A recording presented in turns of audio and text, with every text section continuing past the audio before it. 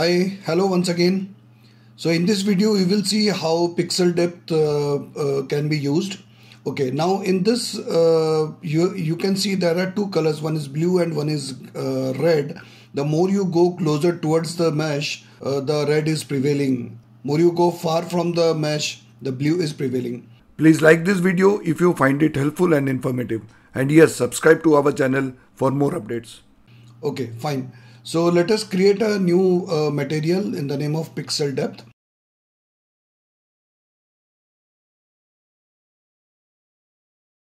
Okay, so here we need two colors. So 3 vector and we need something called pixel depth. You type pixel depth. So here we are, we get this pixel depth. Now along with the pixel depth, we need couple of other things, like subtract and then one vector. So we will go through what is the subtract, addition, division, in a separate video, the detail of it. For time being, let us connect pixel with A and that one vector with B. Now you have to choose lerp. Now what is lerp? Lerp will interpolate both these colors. So let us connect A and the other one to B, and the subtracted with the alpha. Now let us choose two colors. So let me make it red, sort of, yeah. So here we are, red, and for other color possibly we can make, say, green. Fine. So here we are, and let me connect before saving. Yes. So let's save it. So what you get is a blue material. Now we have to change this vector. So let me put some figure out here, and this figure will determine when this object is this much unit far, it will show this color. Okay, so let us apply this onto our mesh after saving. Yeah, so this is okay. So here we are. So now let me apply it over here and over here. Okay, now you can see the more we go, it becomes blue. The closer we are, it becomes red. That is how it works. Now the distance will depend upon what is the figure that you have entered in that single vector.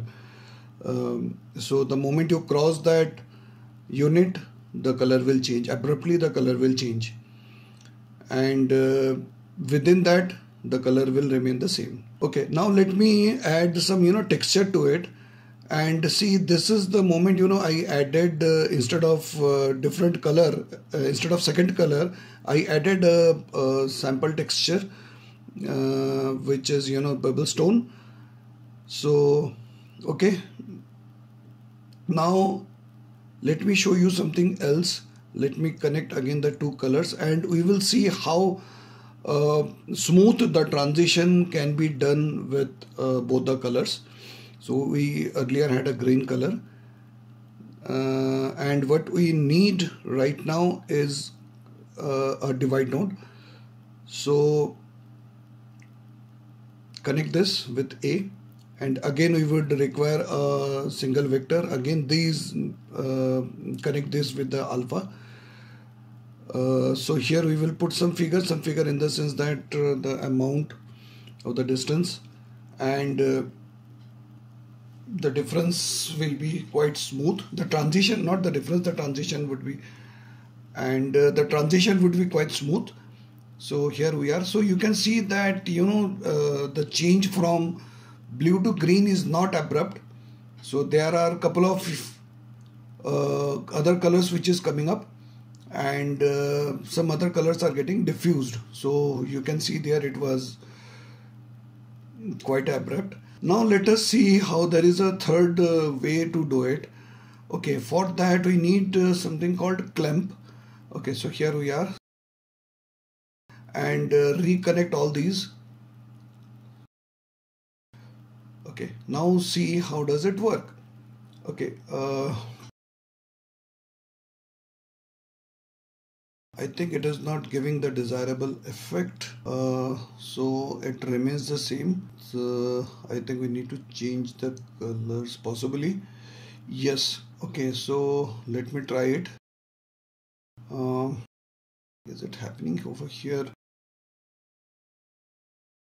No, it's not happening. So what we are actually looking forward for is not 2-3 colors. It would be a single color. I mean the, let me just add on a couple of more. Okay, not 10,000, maybe 1,000 will do. Okay, fine. So let me save it. Okay, here we are. So in this, by the addition of this clump, where it does its own calculation, it will not reflect too many colors. It will be a transition from red to green, and throughout the mesh this color will be visible. So you can see now there are only a single color. At any given point of time it will be a single color. So we have seen there are the two colors abruptly changing. We have seen that two colors, and there are multiple colors during the transition, and the last one is a direct conversion of red to green. Anyway, that's it for this video. Thank you.